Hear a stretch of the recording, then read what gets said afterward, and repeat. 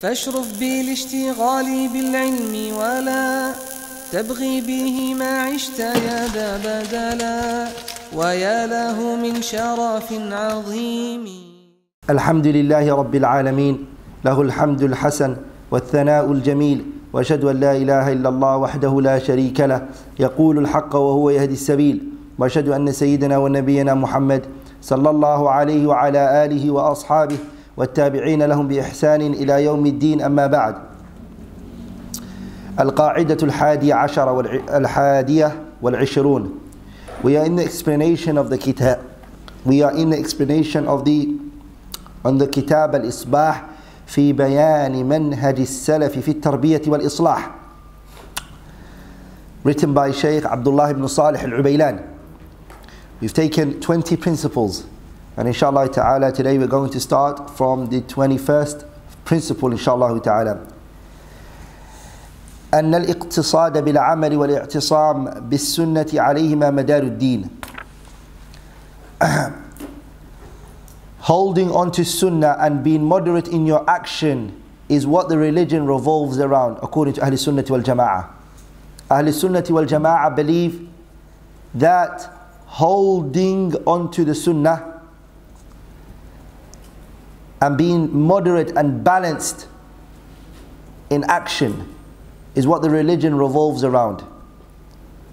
Allah subhanahu wa ta'ala, He says, قُلْ يَا أَهْلَ الْكِتَابِ, O the people of the scripture, لَا تَغْلُوا فِي دِينِكُمْ, don't fall extreme in your religion. Extremism is two things: extremism in exaggeration and extremism in negligence. If a person overdoes something, that is extreme. And if a person falls short in doing something, they are also extreme. Both are extreme. So the one who goes out and he prays 5 rak'ah fajr, he's doing ghulu. And the one who doesn't pray fajr is also doing ghulu. Both of them are extreme. So the individual who prays 5 rak'at for fajr is extreme, and the one who doesn't pray fajr at all is also extreme. Both are extreme. So many people today, they think extremism only is when you go overboard, when you exaggerate with something, but they don't understand that extremism also involves leniency, and when the person is negligent of a matter. Allah subhanahu wa ta'ala also said, وَلَا تُسْرِفُوا, don't exaggerate. إِنَّهُ لَا يُحِبُّ الْمُسْرِفِينَ, Allah does not like those who exaggerate. وَقَالَ تَعَالَى, Allah also said, تِلْكَ حُدُودُ اللَّهِ, these are the boundaries of your Lord. فَلَا تَعْتَدُوهَا, don't exceed those limits. Also Allah subhanahu wa ta'ala, He says, أُدْعُوا رَبَّكُمْ, supplicate to your Lord, call unto your Lord, تَضَرُّعًا وَخُفْيًا, call unto your Lord in a state of humility, and also try to be what? Hidden. Meaning, tadarru' here means don't go overboard, and khufya means be a bit hidden but don't go too low. So station in between. إِنَّهُ لَا يُحِبُّ الْمُعْتَدِينَ, Allah doesn't like those who exceed their limits. The Messenger sallallahu alayhi wa sallam, Ghadat al-Aqaba, in the morning of the day of Aqaba, the Prophet ﷺ was on his riding beast, and he said to the companions, go and gather for me pebbles, bring pebbles for me. Abdullah ibn Abbas said, I went and I brought him 7 pebbles. So the Prophet ﷺ, he placed them in his palm and he looked at it and he said, أَمْثَالَ هَؤُلَاءِ فَرْمُوا, the likes of these pebbles throw. The likes of these pebbles throw. أَيُّهَا النَّاسُ, O people, إِيَّاكُمْ وَالْغُلُوَّ فِي الدِّينِ, stay away from extremism in your religion. فَإِنَّمَا أَهْلَكَ الَّذِينَ مِنْ قَبْلِكُمُ الْغُلُوُّ فِي الدِّينِ, because those who came before you, what destroyed them was extremism in their religion. رواه الإمام أحمد والنسائي. And Imam Ahmad and Nasa'i narrated this. This only involves what? Pebbles. The Prophet ﷺ told them not to be extreme in their religion regarding in the pebbles which they throw. So what about aqeedah and your belief? Anas ibn Malik said that the Prophet ﷺ said in a hadith Al-Imam Abu Dawud narrated in his Sunan, لا تشددوا, don't be extreme in your religion, على أنفسكم, on yourselves, فيشدد الله عليكم, don't make the religion too extreme and hard on yourselves, that Allah makes it tough on you. فإن قوما شددوا على أنفسهم, a group of people, they made the religion hard on themselves. فشدد الله عليهم, and Allah made it hard on them. فتلك بقاياهم في الصوامع والديارات ورهبانية ابتدعوها ما كتبنا عليهم. The Prophet ﷺ, he said, here are their remainings in their buildings, meaning the monks who are still extreme in their religion. And today look at those who do takfir of the people, who label people kuffar, you're a kafir, you are a kafir, you're a kafir. Give them a period of time, what do you find? That they stop practicing, they cut their beards, and they go on the streets. They are no longer practicing anymore. The Prophet said, Saddidu wa qaribu, be moderate, and also be steadfast, be in the middle path. The Prophet said, وَلَنْ يُشَادَّ دِينَ أَحَدٌ إِلَّا غَلَبَهُ فَسَدِّدُوا وَقَارِبُوا. No one makes the religion hard on himself and overdoes it and complicates it on himself, except that the religion will overcome you. Meaning, you finally can't even implement the religion because you made it so hard on yourself. Everything is kufr, kufr, kufr. And everything you said is bid'ah, bid'ah, bid'ah. So now your principles are now applying on you. So you no longer can't practice the religion. And if you look, brothers, you find that a lot of the people, this is what's happened to them. They were so light on making takfir on the people, and they were also so light on making tabdi' on the people. You're a mubtadi', you're a mubtadi', you're a mubtadi'. That when they realized that what they were calling other people mubtadi'ah for, that they themselves have fallen into it, what are they left with? The only choice that they have is to make bid'ah on themselves. So what they did was they stopped practicing. They stopped practicing. From one of these guys who was extreme in making bid'ah on the people and saying, you're a mubtadi', you're a mubtadi'. I remember when he was on that stuff, he never used to give me salams. Whenever he saw me, he would walk away from me. Not even give me salams. I said, from the ulama you take from, which you see them as a reference in these issues, they themselves don't make tabdi' on me. Even they haven't called me a mubtadi'. Ala kulli hal, he doesn't give me salams. While went back, he stopped practicing. He cut his beard, he's on the streets, he was smoking. I saw him, and when I saw him, I came up to him, I gave him salams. He said, wa alaikum. The way he gave me salams was amazing. Hugged me and said, Akhi, is everything alright? Are you doing good, Akhi? I said, yeah, I'm good, mashallah. He said, Akhi, make dua for me. I said, of course, Akhi, you're always in my dua. But one thing I'll tell you, Akhi, بكل صراحة, wallahi, I'll say one thing to you. Wallahi, I stand in front of you today, and in my heart, I don't believe I'm better than you. I stand in front of you, and I don't think, in the eyes of Allah, that I'm better than you. Maybe this is your fitna right now, but maybe I'm doing other things in my life that is greater in the eyes of Allah than what you're doing. May Allah make everyone sin. And the point is, the story, well, the reason I mention it is because the reason what made him is extremism. When he fell into ghulu, extreme, this is what happens.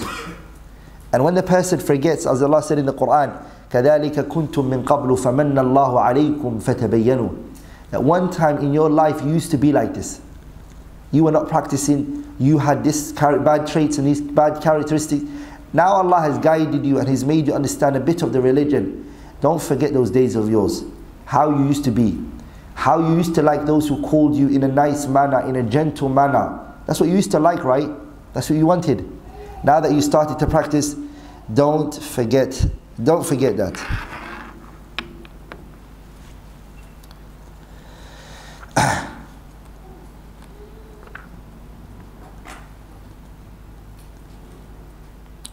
So what do we learn from this chapter, brothers and sisters? What we learn is the real fiqh, the real understanding of the religion is to be balanced and moderate in the deen by holding on to the sunnah. It is to be balanced in your actions, and that is by holding onto the sunnah of the Messenger alayhi salatu salam, and not to overdo something and exaggerate on it, and also not to be negligent regarding it. Al-Qa'idatu Thaniyah wal-Ishrun, the 12th Qa'ida. Qala Ta'ala, Allah said in the Quran, وَمِنْهُمْ أُمِّيُّونَ لَا يَعْلَمُونَ الْكِتَابَ إِلَّا أَمَانِيَّ وَإِنْهُمْ إِلَّا يَظُنُّونَ. And Allah subhanahu wa ta'ala also says, أَفَلَا يَتَدَبَّرُونَ الْقُرْآنَ وَلَوْ كَانَ مِنْ عِنْدِ اللَّهِ وَلَوْ كَانَ مِنْ عِنْدِ غَيْرِ اللَّهِ لَوَجَدُوا فِيهِ اخْتِلَافًا كَثِيرًا. And Allah says, وَمِنْهُمْ مَنْ يَسْتَمِعُ إِلَيْكَ حَتَّى إِذَا خَرَجُوا مِنْ عِنْدِكَ قَالُوا لِلَّذِينَ أُوتُوا الْعِلْمَ مَاذَا قَالَ آنِفًا أُولَئِكَ الَّذِينَ طَبَعَ اللَّهُ عَلَى قُلُوبِهِمْ وَاتَّبَعُوا أَهْوَاءَهُمْ. Allah also says, وَأَنزَلْنَا إِلَيْكَ الذِّكْرَ لِتُبَيِّنَ لِلنَّاسِ مَا نُزِّلَ إِلَيْهِمْ وَلَعَلَّهُمْ يَتَفَكَّرُونَ. Allah says, this qa'idah is أَنَّهُمْ يَحُثُّونَ الْأُمَّةَ عَلَى فَهْمِ الْقُرْآنِ وَالْحَدِيثِ, that they urge the people. They urge the people in understanding the Qur'an and the Sunnah. That's what they push the people to, Ahlul Sunnah. They always are saying to the people, learn the Qur'an and the Sunnah. Understand the Qur'an and the Sunnah. Give importance to the Qur'an and the Sunnah. Your salvation lies in the Qur'an and the Sunnah. That's what they do. Allah says in the Qur'an, وَمِنْهُمْ أُمِّيُّونَ. Amongst them are those who are ummis. They're illiterate. لَا يَعْلَمُونَ الْكِتَابَ. They don't know the kitab. إِلَّا أَمَانِيَّ وَإِنْهُمْ إِلَّا يَظُنُّونَ. Except they wish. Allah also says, أَفَلَا يَتَدَبَّرُونَ الْقُرْآنِ. Are they not pondering on the Qur'an? وَلَوْ كَانَ مِنْ عِنْدِ غَيْرِ اللَّهِ. If the Qur'an was from other than Allah, لَوَجَدُوا فِيهِ اخْتِلَافًا كَثِيرًا. Then they would have found in the Qur'an so many differences, so many contradictions. Allah also says, وَمِنْهُمْ مَنْ يَسْتَمِعُ إِلَيْكَ. From amongst the people are those who listen to you, Muhammad. حَتَّى إِذَا خَرَجُوا مِنْ عِنْدِكَ. But when they leave you, قَالُوا لِلَّذِينَ أُوتُوا الْعِلْمِ. They say to those who knowledge is being given to them, مَاذَا قَالَ آنِفًا. What did Muhammad just recently say? أُولَٰئِكَ. Those who are asking that questions, طَبَعَ اللَّهُ عَلَى قُلُوبِهِمْ. Allah has placed a seal on their hearts. وَاتَّبَعُوا أَهْوَاءَهُمْ. And they have followed their desires. Allah also says, وَأَنزَلْنَا إِلَيْكَ الذِّكْرَ. Muhammad, we have sent the Qur'an onto you. لِتُبَيِّنَ لِلنَّاسِ. So you can clarify it for the people. وَلَعَلَّهُمْ يَتَفَكَّرُونَ. And so that the people can think and ponder over the words of Allah. The Messenger sallallahu alayhi wa sallam, he said, مَنْ يُرِيدِ اللَّهُ بِهِ خَيْرًا. Anyone who Allah wants good for them, يُفَقِّهُ فِي الدِّينِ. Allah makes them understand the religion. أَخْرَجَهُ الْبُخَارِيُّ وَمُسْلِمٌ.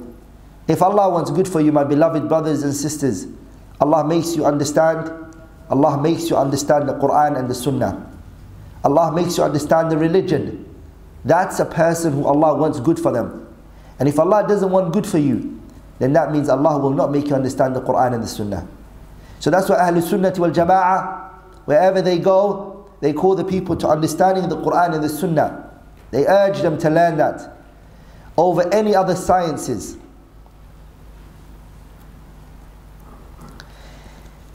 My beloved brothers and sisters, from the things that will bring the Muslims up, that will bring the Muslims and give the Muslims the upper hand, nuhub, nurture the Muslims, is two things. The first thing is ma'rifatu ma arada Allah wa rasuluhu, understanding what Allah and His Messenger meant and they intended. Bi alfadil kitabi was sunnah. When you look at the Quran and when you look at the Sunnah, you have to try to understand what Allah means by this word and what the Messenger sallallahu alaihi wasallam means by this word, by learning the Arabic language. The second thing is ma'rifatu, understanding ما قاله الصحابة, that which the companions have said. والتابعون, that which the students of the companions have said. بإحسان وسائر علماء المسلمين, and also what the other scholars of Islam have also said. في معاني تلك الألفاظ, what they have said regarding the Quran and the Sunnah.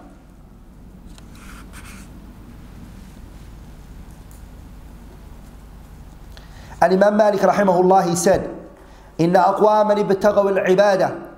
And Imam Malik said, a group of people, what they wanted was to worship Allah subhanahu wa ta'ala. But they wanted to worship him, they worshipped him, sorry. They're a group of people, Imam Malik said, they wanted to worship Allah, but they forsaked knowledge. فَخَرَجُوا عَلَى أُمَّةِ مُحَمَّدٍ بِأَسْيَافِهِمْ. And so they came out on the Ummah of Muhammad with their swords. وَلَوْ ابْتَغَوُا الْعِلْمِ لَحَجَزَهُمْ عَنْ ذَلِكَ. But if they went towards knowledge, it would have stopped them from going out and bombing and killing the people.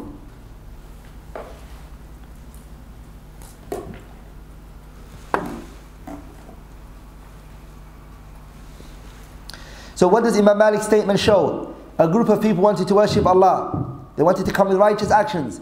They wanted to do things that are part of their religion. But they did all of that with what? Without no knowledge. They left knowledge. So what happened? فَخَرَجُوا عَلَى أُمَّةِ مُحَمَّدٍ بِأَسْيَافِهِمْ. So they came out on the Ummah of Muhammad with their swords. They started to kill innocent people. And he said, Imam Malik said, if they were to go towards knowledge and they were to give importance to knowledge, then that would have stopped them from the evil which they are in. So what is it that happened to the Khawarij? They stayed away from understanding the Quran and the Sunnah. What happened to ISIS and Al-Qaeda and the likes of them? They stayed away from what? Understanding the Quran and the Sunnah. And that's why they are dwelling in the harm that they're in. That's why they are killing innocent women and children, because they have not studied the religion. That's why the Prophet ﷺ, he said, يَقْرَؤُونَ الْقُرْآنَ, they read the Quran, لَا يُجَاوِزُ حَنَاجِرَهُم. The Quran does not go towards their hearts, meaning they don't understand it. Where is it that the person understands the religion from? Their hearts. The religion doesn't go deep into their heart. They don't understand what they are reading. So they don't have understanding of what? The Quran and the Sunnah. So Ahlul Sunnah wal Jama'ah, in order to battle these corrupt ideologies out there, what Ahlul Sunnah wal Jama'ah do is they tell the people to study and learn. Because what destroys evil is knowledge. Every extremism that you see in whatever form or shape it is, are you with me, brothers and sisters? The way to destroy it is by knowledge and by learning. Every deviant group doesn't want you to study. Look at Hizb al-Tahrir, they won't allow you to go and study with the ulama and the mashayikh. They will warn you from the mashayikh. When you look at Tabligh, they'll say to you, la la la, ballighu anni walau ayah. Just one ayah is enough, that's all you need. So yesterday you came into the gathering, today you're giving bayan, and you're a person of knowledge. They reference you and they tell you to give lecture to the people. So they don't tell you to go to the ulama and study with them. If you look at those who are on extreme tabdi', fulan is mubtadi', they warn you against all the ulama and the mashayikh. Every scholar is a mubtadi'. Don't take knowledge from them. They warn you against they warn you from the ulama, and they don't allow you to study from them. All of that is so they can keep you, because when you're ignorant, you're blind, you're dumb, you're deaf, so they can keep you. But the people of haqq, they push you to study. They tell you to study. They tell you to learn the Quran and the Sunnah. They tell you to go learn the Arabic language. Some of these people who are extreme today in making tabdi' on a person, one of them, one time I met him, and he said to me, Akhi, what are you doing recently? And I said, Alhamdulillah, I'm studying Usul al-Fiqh. This was many years back. He said, Usul al-Fiqh? Really? Ya Akhi, I advise you not to study Usul al-Fiqh. What do you mean? Don't study Usul al-Fiqh, Akhi, man. There's got too much ilm al-kalam in there. Don't study it, wallahi. What book are you studying? I said, Al-Waraqat. A'udhu billahi min ash-shaytan al-rajim. Are you studying Al-Waraqat? Are you studying Al-Waraqat? I said, Na'am. He said, Akhi, don't. Wallahi, he's wrong. I said, Shaykh ibn Uthaymeen explained the nadm of Al-Waraqat. He explained, he said, he's wrong. He shouldn't have. The poet said, Atana anna sahlan dhamma jahlan uluman laysa ya'rifuhunna sahlu علوما لو دراها ما قلاها ولكن الرضا بالجهل سهل. He's ignorant. And to be pleased with ignorance is easier for so many people than to go and attain knowledge. So they find a shortcut. Wallahi, that's the truth. The people who hate a science and hate a knowledge, they hate it because they can't learn it. Because they saw that they can't learn. Wallahi, brothers and sisters, I say this to you. Those who've gone extreme in making takfir of the people, and those who've gone extreme in making tabdi' of the people, if you look at them, they actually looked at knowledge and saw how long it is. The path of knowledge is long. Is there a shortcut? And they realized that the shortcut is to sit around and to look like the people of knowledge by saying Fulan is a kafir, Fulan is a mubtadi'. So this is the way to somehow seem like a person who's a student of knowledge. Shaykhuna Shaykh Abdul Karim al-Khudayr, what did he say? قُطَّاعُ طُرُق. What they did was, those who looked at the path and said, you know what, I'm going to study inshallah. I know it's long, it needs a lot of my time, it needs jidd wal ijtihad, and I'm going to embark on that path. It requires for me to wake up early morning and study. I'm going to do it inshallah ta'ala. And they take on the path. Those who do that, who take that path on, they realize they can't, so they stand in front of them. They block them from the path. They block them. That's why Shaykh Abdul Karim said, قُطَّاعُ الطُّرُقِ. They are highway robbers. They want to stop you from that path. But the way to overcome all of that is not to listen to them. وَلَوْ كُلُّ كَلْبٍ عَوَى أَلْقَمْتَهُ حَجَرًا لَأَصْبَحَ الصَّخْرُ مِثْقَالٍ بِدِينَارِ. If every dog that barked, you threw a rock at it, then the value of the rock would be very high, right? Yeah, you with me, brothers? Not every single body who speaks and shouts and screams from different directions. What did the Prophet tell us? وَأَنَّ هَذَا صِرَاطِي مُسْتَقِيمًا فَاتَّبِعُوا وَلَا تَتَّبِعُوا السُّبُلَ فَتَفَرَّقَ بِكُمْ عَنْ سَبِيلِهِ. The Prophet said, this is my path, follow it. And don't follow those paths that are deviated from those paths. The Prophet told us in the hadith, وَعَلَى كُلِّ طَرِيقٍ مِنْهَا شَيْطَانٌ. On every of those paths, there are shaitan calling you. Don't listen to shaitan. Don't ever, if you turn, as Ibn Qayyim rahimahullah said, if you turn, he is taking you. If you just look at him, say, the split seconds, the couple of minutes that he takes away from you is a problem. Don't even look at him. Just keep moving. Just keep moving. He'll slow you down. Even if he doesn't stop you, he will what? He'll slow you down, and your life is, wallahi, your life is important for you. Are you with me, brothers? So, every person who's calling to the sunnah is pleased when you learn. Wallahi, they are pleased with you learning. Because they know the more you study, the more you're going to know that what they are calling you to is the truth. صح? That's the truth. القاعدة الثالثة والعشرون. The 13th قاعدة. But remember, before I move on to the 13th قاعدة, what is it when you understand the religion, how is it that you can prosper? How can you, I already mentioned it to you, that when you're learning the Quran and the Sunnah, what does it mean and how does it mean you learn it? You learn what does Allah mean by this. There's a difference between what Allah said and what Allah means. Yes, what Allah said is something. What Allah means is something. For example, Allah says, فَوَيْلٌ لِلْمُصَلِّينَ. Wail be to those who pray. Destruction and the hellfire be for those who pray.